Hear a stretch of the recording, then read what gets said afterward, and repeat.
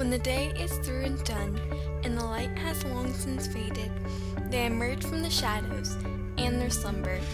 The night is their cue. This is their sign. This is the story of 7 very special birds and their secret and extraordinary life. These are the voices of the night. I, Aubrey Ireland, will translate the story nature has already written.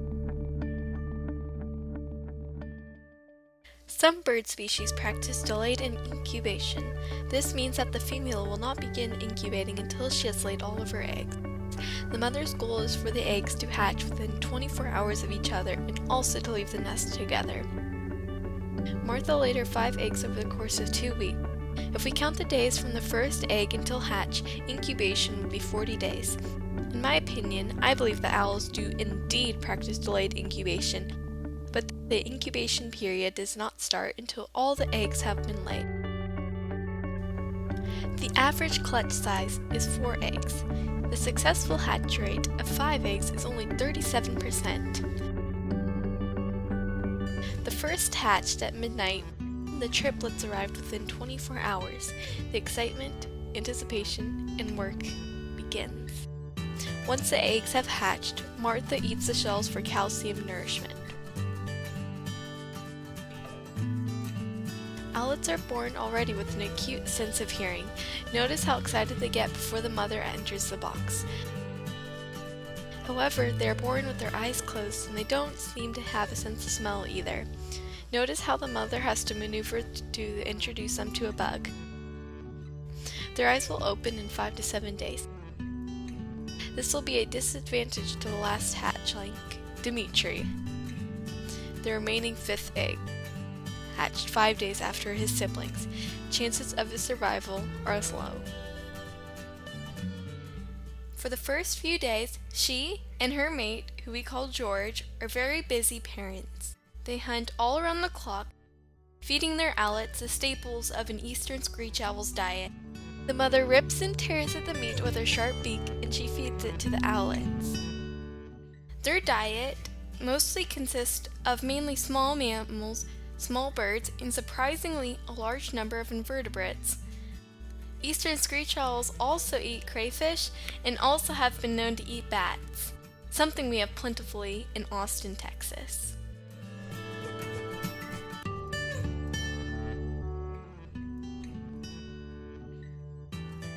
Since owlets do not have teeth, they cannot chew their food. Therefore, they must swallow their food whole or in large chunks. After an owl swallows its meal, it travels down the esophagus, then through the proventriculus, and finally into the gizzard. The meal is separated into 2 parts. Digestible material continues to pass through the owl's digestive tract. Material that is not digestible are formed into a rounded pellet. The final step for the owl is regurgitating the pellet. Now you might observe that there is a small, tiny, almost mouse-like looking owl in the box. This is Dimitri, and he is 5 days younger than his brothers and sisters. There are often siblicides in the nest. Siblicide is when one sibling attacks and kills another sibling.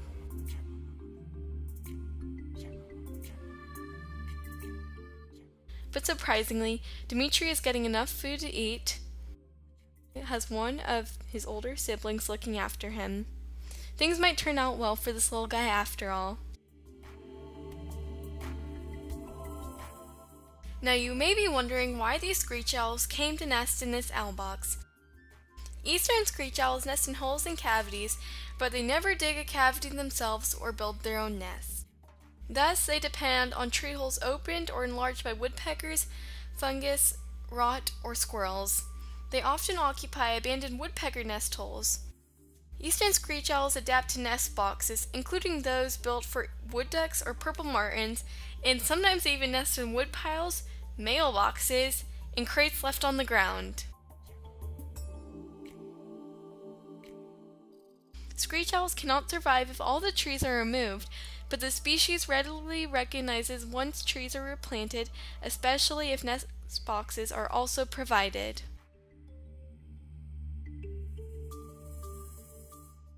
Eastern screech owls are also commonly known as the cosmopolitan owl.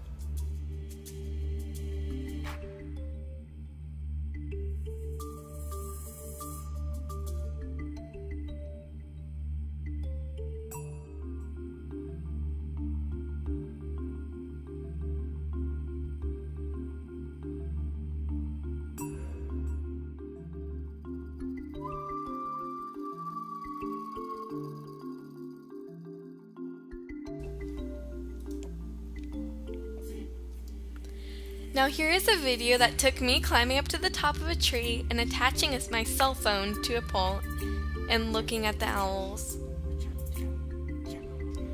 This video will hopefully show you the size comparison from the baby owlets to the owl box.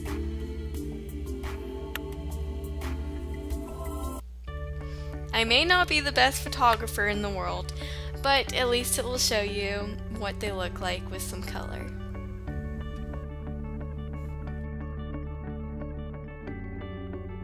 On average, owls fledge at 31 days. Brood crowding also plays a role. Our parliament is well ahead of schedule and practice by flapping and flying in the box.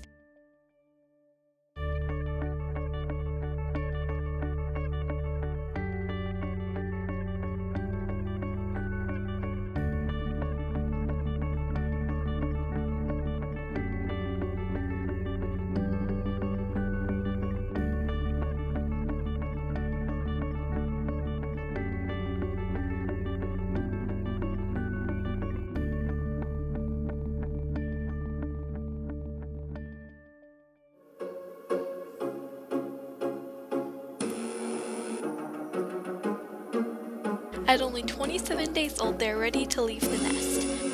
Or are they?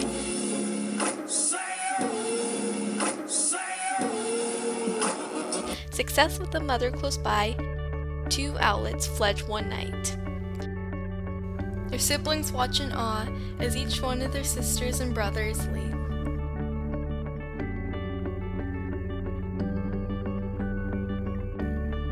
Some mothers withhold food to stimulate fledging and weight loss for easier wing loading.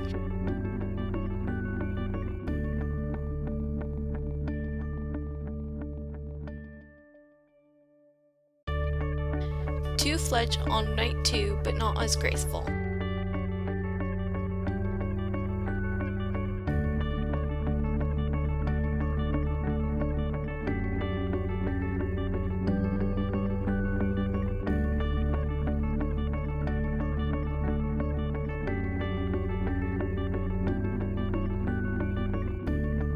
Maternal assistance may be needed.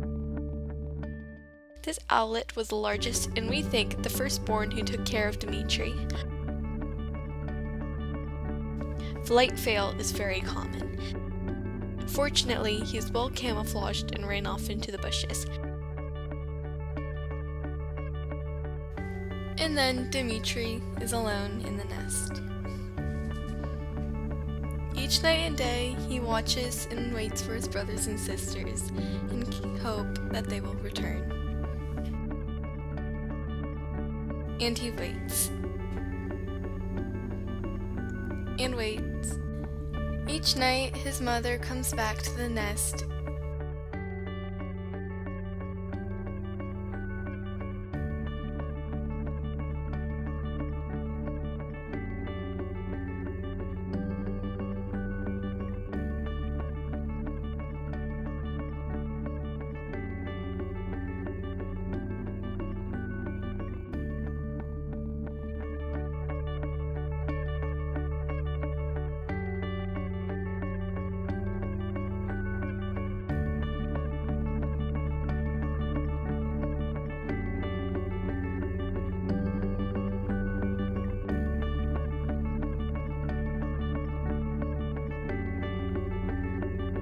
But there is a time when all creatures must leave home. 3 days of the place to himself, Dimitri is ready to fledge.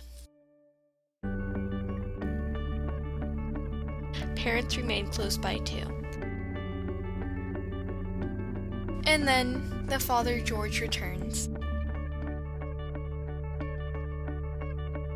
All of his children have departed from the nest.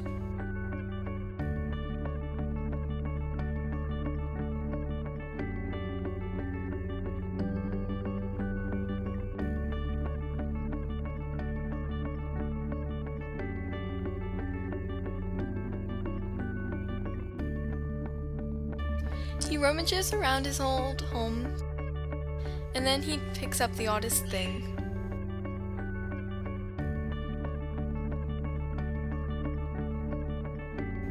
A single stick.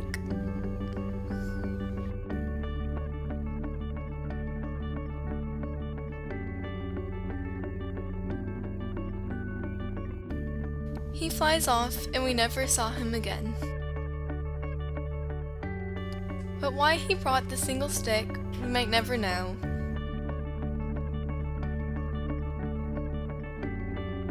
This was The Secret Life of Owls.